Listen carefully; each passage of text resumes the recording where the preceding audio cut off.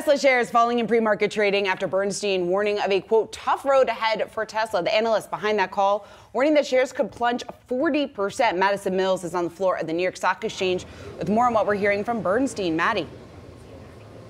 Yeah, so this is not necessarily a huge change from what we've heard from this analyst previously. He's been pretty bearish on Tesla over the course of 2023, even back in December, saying that this was the best stock to short heading into 2024. But having said that, reiterating that $150 price target, and that would be a 40% plunge for this name. Now, the thinking here from Toni is that volumes and sales are going to continue to be a challenge that are going to put pressure on Tesla's margins, and reiterating that again after the news that we've gotten from Tesla this week regarding how those sales have done. Just a little bit of a beat on those electric vehicle deliveries, but not enough to see a lot of upside from the market reaction here. I'm just taking a look at this stock performance pre-market, down just about 1.5% almost in the pre-market trade. But Tesla not having that bad of a day yesterday compared with some of the other big tech names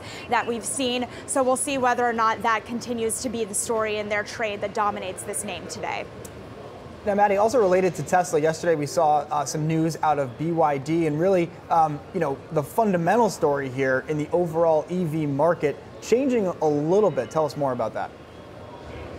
Yeah, so BYD taking over as the biggest EV name here, topping Tesla's sales and deliveries as well. But having said that, Tesla did perform very well in China. Their year-over-year deliveries, sales rather, at 40% growth year-over-year. So that's obviously a win for them. Dan Ives this morning saying that it's just that BYD is a beast in China, so it's difficult for Tesla to match up there. But from an investor perspective, look, they're not investing in Tesla's returns in China. They're investing in Tesla as a global company. So can they go all in on this narrative that Tesla did do well in China, even when you look globally at this name and you see that BYD is taking up more of their market share? But as always, Miles, it depends on where you look for the data, right? If you look at Ford and GM cutting back on their EVs, you have to wonder whether American buyers are saying to themselves, look, do I want an EV or do I want a Tesla? And that could be a boon for them this year.